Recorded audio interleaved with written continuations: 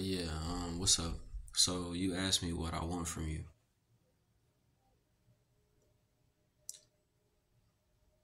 Honestly, what I want is to live with you.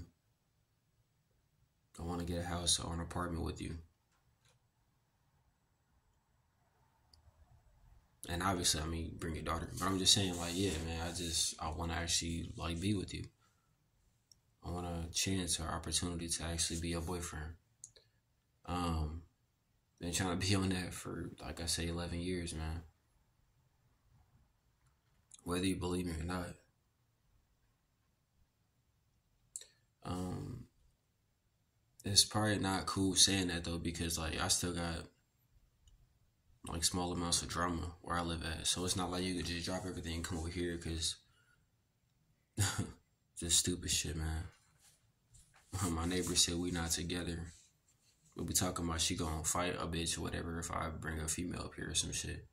Yeah, her baby daddy sitting outside right now, waiting for her to come outside. So, you clearly with this nigga, but you trying to fight girls that I'm trying to talk to. That's just wild.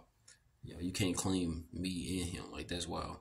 But anyway, that's not the point. I'm just saying, like, that's like the main stupid shit right there. I shouldn't have slept with my neighbor, but that's on me though. Um, so yeah, like I said, it's not fair for me to say that shit at all. But that's literally what I want from you. Shit, honestly, it's what I wanted. When I had my first apartment in 21. Even though I just found out she was pregnant. I want to say I'm sorry also, even though it doesn't count for anything really. You said this multiple times, and my mom just reiterated it. Basically, like, my defense mechanism is, pain.